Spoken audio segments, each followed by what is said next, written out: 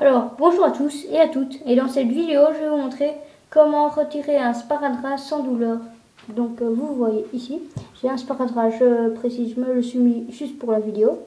Donc, vous inquiétez pas, il tient, c'est juste que ma main est un peu humide. Mais vous pouvez voir, les sparadraps comme ceci, ils tiennent énormément et font assez mal si on les retire. À part qu'on les retire vite, mais ça fait quand même. Donc, vous verrez, c'est très simple.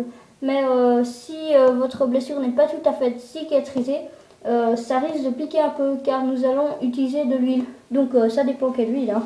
Donc moi j'utilise de l'huile qui est très grasse et en même temps très hydratante. De l'eau et un papier Scotex. Donc voilà, nous allons commencer tout de suite.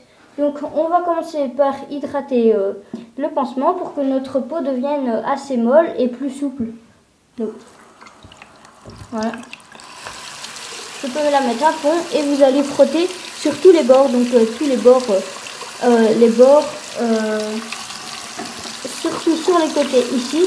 Voilà, vous allez frotter pour que ça commence à se décoller. Voilà, vous allez surtout pas l'essuyer. Donc ensuite, vous allez prendre votre papier Scotex et vous allez le plier genre comme ceci, donc pour faire un tissu et ensuite en deux. Donc vous saurez le tenir par là. Et vous allez le tremper dans votre huile. Donc moi c'est de l'huile d'olive. Je vous déconseille de prendre de l'huile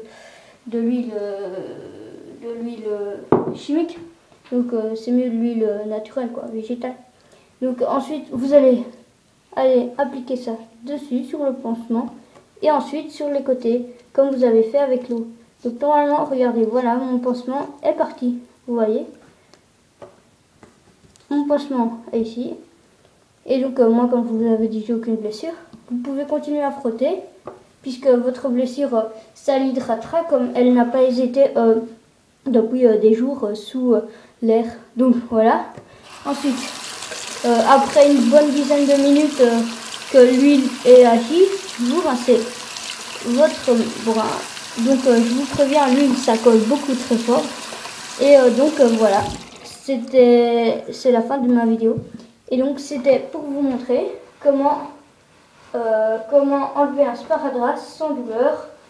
Et j'espère que vous avez aimé. Mettez des commentaires si vous avez aimé. Et n'hésitez pas à mettre un pouce vert. A plus pour de prochaines vidéos.